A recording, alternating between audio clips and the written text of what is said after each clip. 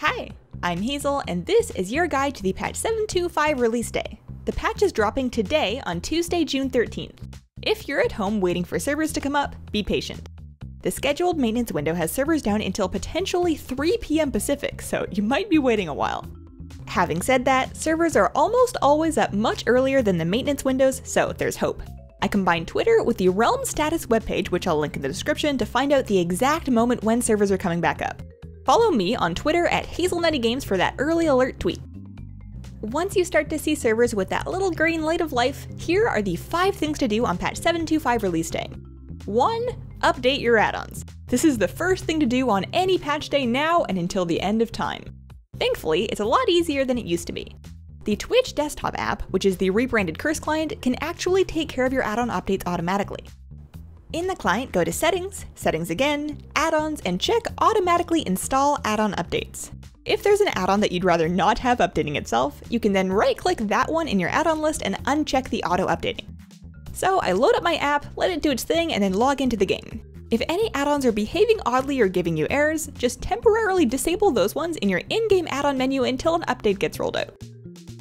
Step 2.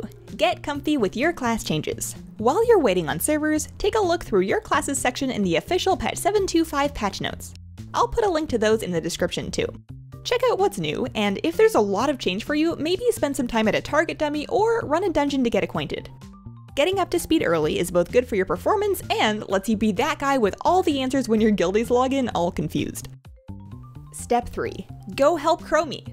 There's a Chromie scenario to get started with in the Violet Citadel.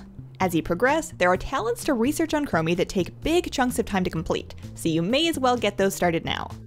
Doing the Chromie scenario can get you 2 new battle pets, a special transmog set, and the Time Lord title.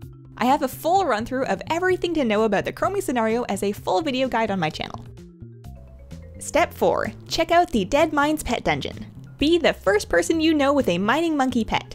That'll make you at least 10% cooler than all those other people without mining monkeys. Rally your pets and head to the Dalaran pet shop to pick up a quest sending you to the Deadmines.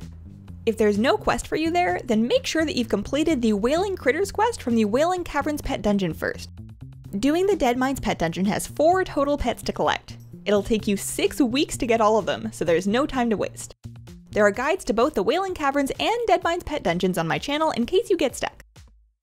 Finally, prepare for Tomb of Sargeras. The raid opens on June 20th in 1 week. Whether you're part of a cutting-edge mythic guild or more of a normal group finder pug style of raider, you can put yourself ahead by getting ready now. Sim your character with Simcraft to get updated stat weights. Start upgrading your legendaries with the new Titan Essence quest to boost them to item level 970.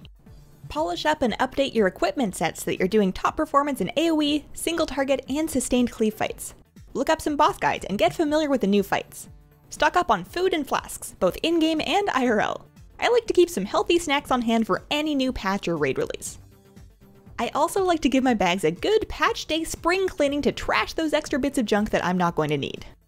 Then I come up with a couple of cute new transmog sets to wear in the new raid. It's like going back to school after summer break. You want to look good when all your guildies are checking out your new haircut.